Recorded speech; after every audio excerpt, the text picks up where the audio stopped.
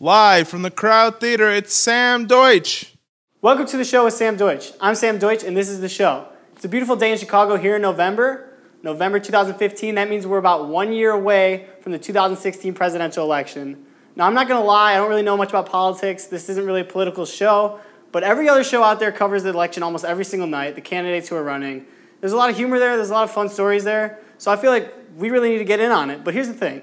Every show has a bias, and it's clear. Everyone's endorsing a candidate, they just don't say it out loud. On this show, we don't do that bullshit. We're going to endorse a candidate, and we're going to stand behind them the whole way. But like I said, I don't really know anything about the election. I don't know anything about the candidates. I don't know who I want to endorse. I think there's really only one fair way to do it, and that's by pure chance. So I asked my sidekick, Jose, to put all the candidates, everybody running, even the ones we haven't heard of, all the names in a hat. He's going to bring it out here. I'm going to pick one out, and for the rest of the run of the show and the rest of the election, that's who we're going to endorse full-fledged on this show. So let's bring Jose out, everybody. All right, you were wearing it on your head. All right. I was wearing it. All right. I have not seen in there, right? No, you have not even seen I don't even know the names that are in there. Well, I mean, I know the names because you're the president. I don't. Names. Yeah. Okay. Okay, so I'm just going to do this at full random, and then we have to stand behind it, whoever it is. Whoever it is. Whoever it is. Even if it's Donald Trump, Jose. Even if they drop out. Even if they drop out, we're going to... Even if Donald Trump deports you. Even if Donald Trump deports you, we are 100% behind him. All right, ready? Drum roll, thank you. Carly Fiorina, 2016. She's a businesswoman from Virginia, and she's a Republican. Carly Fiorina, I don't even know if I'm saying it right. Fiorina, she is who the show will stand behind for the rest of the presidential election. We really hope she gets elected. We're in her corner. Carly, we're in your corner. Come visit us. Come visit. Oh, if we can get her on the show, Carly, you're always welcome to be on the show. I don't know much about you, but if you want to be on the show, you're 100% invited. We will have you on, and we want to help. Send shit to us, everything, all right? Thank you. Vote for Carly in 2016. We got a great show today. Filmmakers Sam Powell and Drake Lee are here. Music from Abracadabra later. I hope you guys stick around. I hope you guys like it. Thank you. Walk out. I'm going to walk. My producer says I should walk out.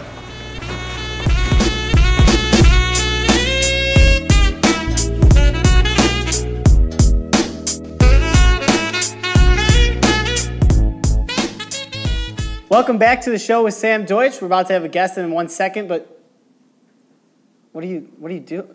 You got something there? Where'd you get that? It's a donut cup. It's a donut cup. I invented it. You invented the donut cup? You want one? No, I don't. That's disgusting. How do you think it's going so far?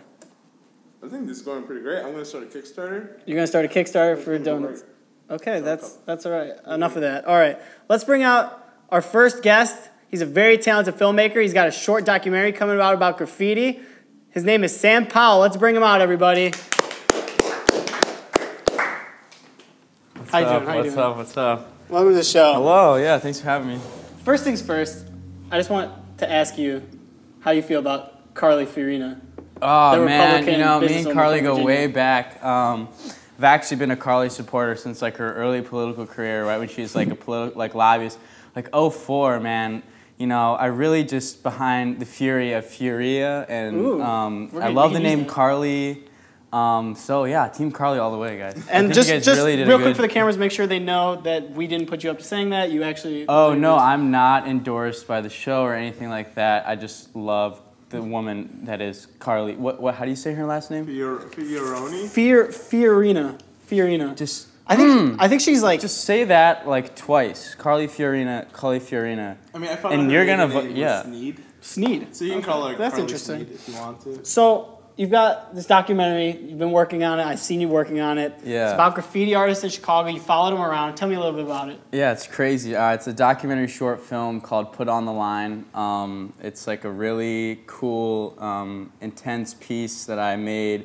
I met these graffiti artists, vandal guys that like write in the tunnels of the CTA, and like they just throw their name up. And so I approached them and I was like, hey, I need to make this documentary for this class. Will you guys be my subjects? And they were totally down.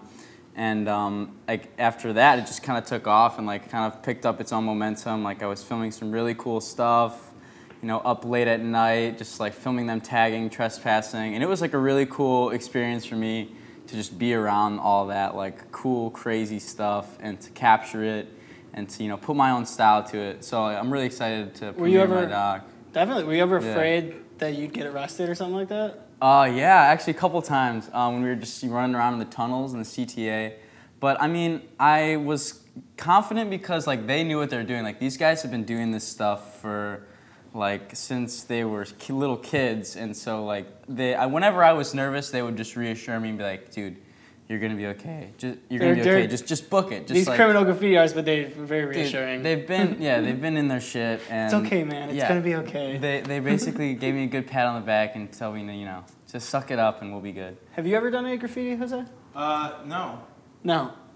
Nope. Okay. Just on paper. Yeah, you filmed the graffiti. Have you ever actually done any graffiti? Yeah, I maybe. I mean, I've might thrown up a little stuff around town that you might see. Mm-hmm. I did practice a little bit, like in my own room, like because I had to buy cans for these guys. And you had to buy them their yeah, cans yeah. to That's get actually in? funny. Yeah, so I like the city of Chicago actually banned all sales of spray paint. So you have to go to the suburbs to get them. So I would take this bus to Lincolnwood Town Center, like an hour-long bus, just to get these guys spray paint cans. And I would just have a bunch of cans rattling around in my backpack, and so one thing led to another, and I just, threw some stuff up, just here and there. Nothing serious, but, yeah. I remember a couple names, yeah. There was a lot of graffiti in my middle school. A lot of kids got in trouble for graffiti, but the biggest act of vandalism at my middle school was a kid took a dookie in a urinal. Ooh. Yeah. And he got away with it? No, they did not get away with it. They had to clean every locker in the school. Ah, every locker? Yeah. I think they had to clean the bathroom too, but I remember that's pretty ambitious. it was, I mean... You could even make a documentary on that itself. You could do that. You could definitely How does he get up there? Like, how did he... Hey, what do you think of olives? Olives? Yeah. Do you like olives? Not a fruit. A vegetable? Do you know, is it a fruit or a vegetable? Well, what are grapes? Grapes are berries.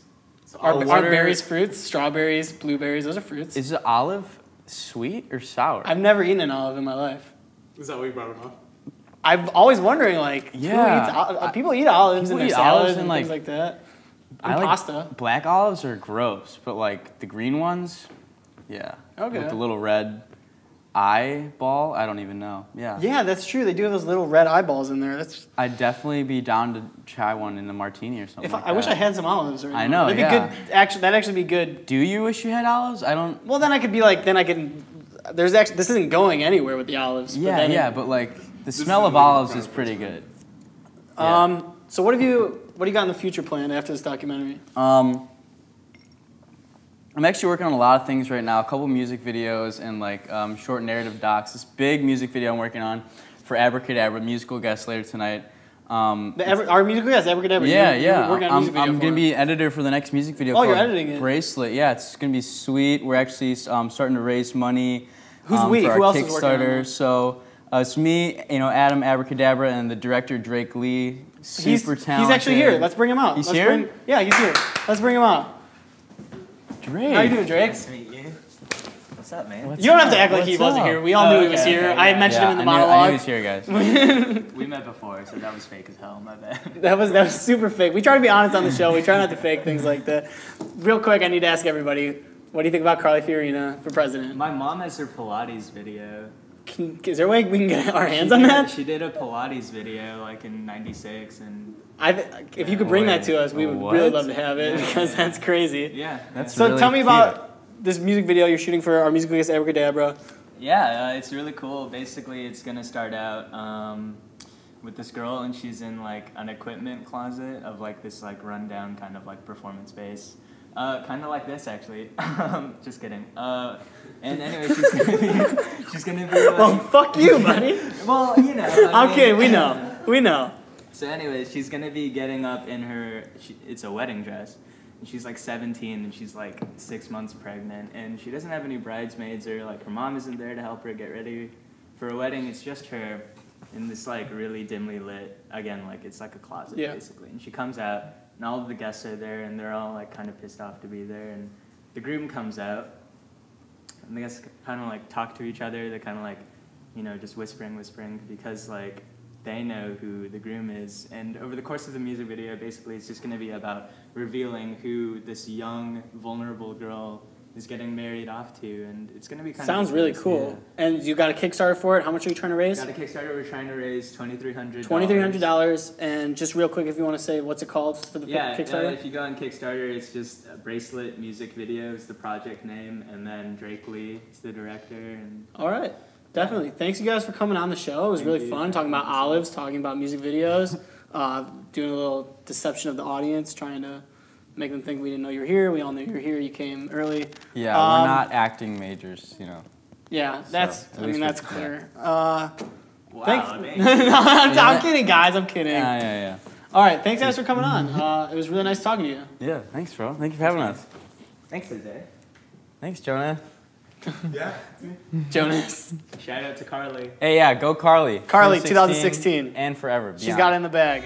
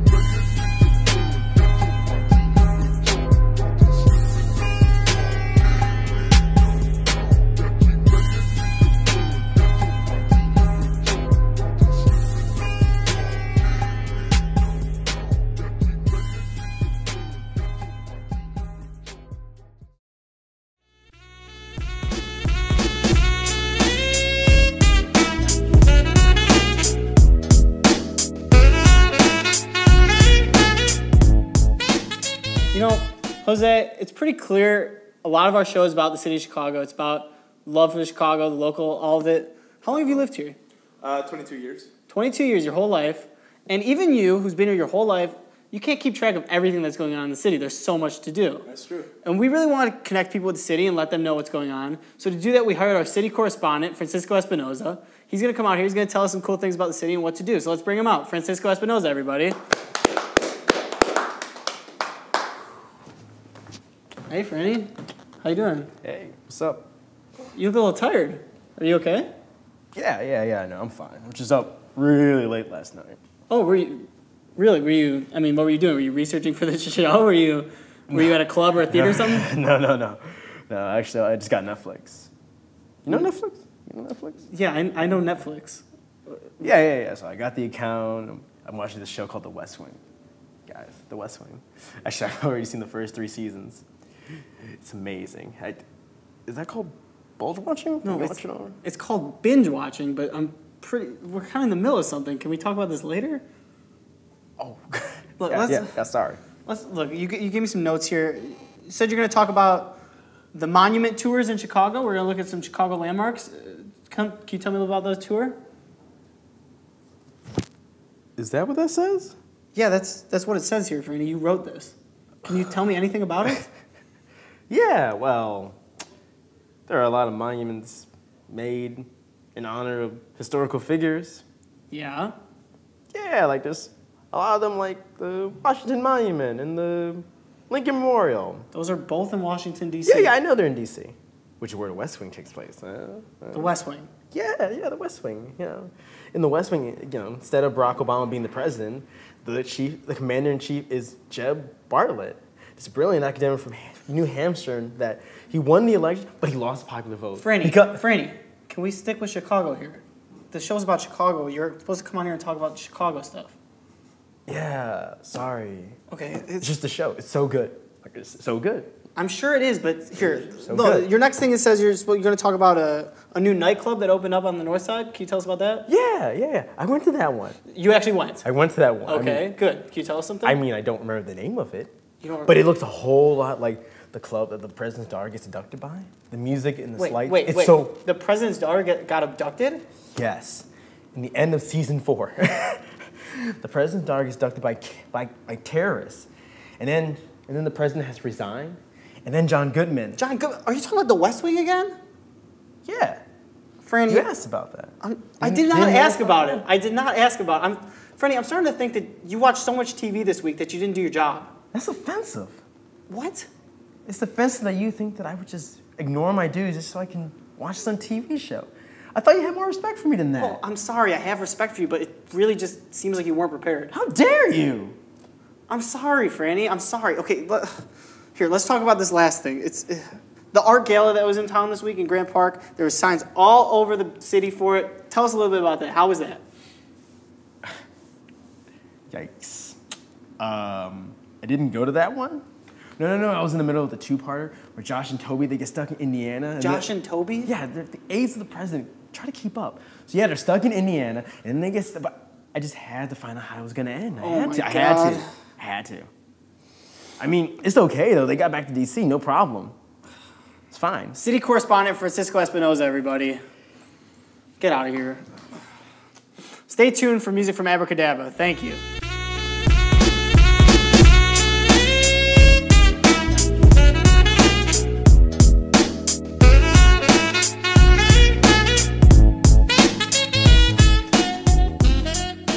Performing the song Coral Lever, Abracadabra.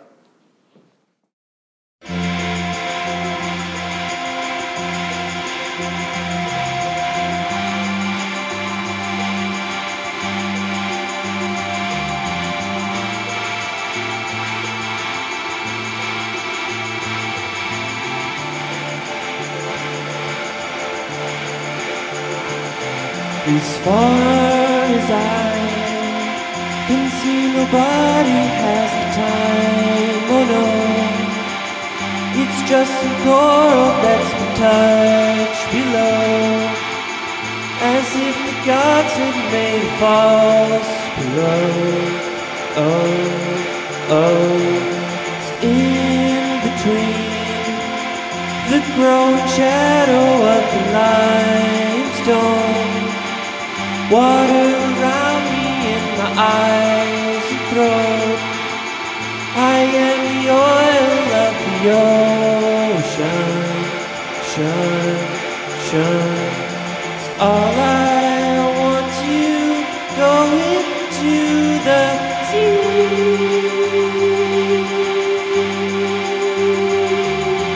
All my coral going by from me.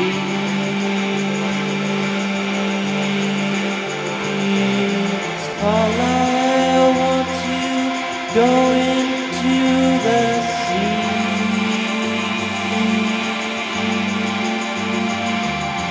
All my coral going by from me.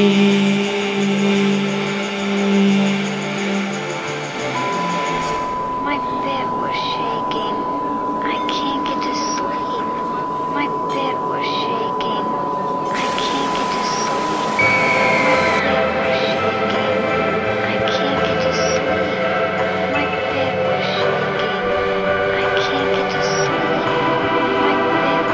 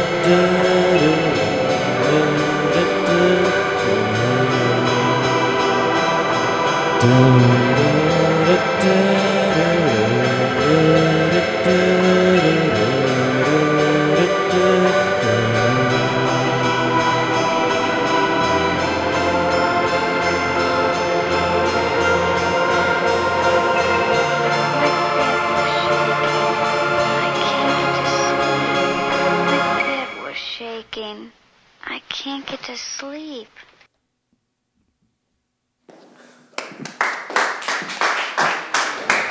Abracadabra! Where can we get the song? You can go to my Bandcamp, which is abracadabraband.bandcamp.com. Gotta remember the band in the first part, or else you'll get some other guy. Got it. Thanks to Abracadabra, thanks to Sam Powell, thanks to Drake Lee. Good night, everybody.